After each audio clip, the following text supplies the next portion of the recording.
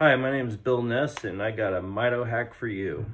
Now, not a lot of us, as we're searching out our diagnosis, we believe it's Mito, but it could be something else, or we think we might have been chasing something else and it led us to Mito. Either way, um, trying to get that diagnosis, trying to figure it all out is a key. Now, one of the things that I have taught myself how to do is how to read medical papers and how to research a doctor. When I'm going to go see a doctor, I look up that doctor.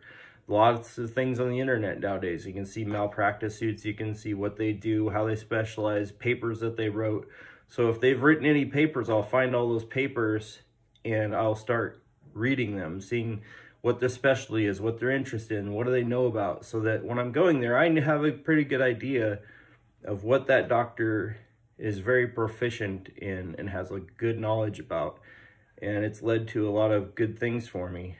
One of the things that I've also done with reading these papers is I'm not a medical professional by any means. I'm a old commercial diver. So one of the things I had to do was just Google words, Google meetings, Google, and teach myself what all these big medical terms mean so that I can read a paper somewhat and be able to have a intelligent conversation with a doctor, and I understand what they're saying and they kind of understand what I'm saying.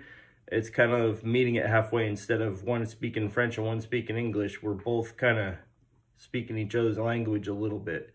So it has helped out greatly to be able to recognize things and be able to talk to them.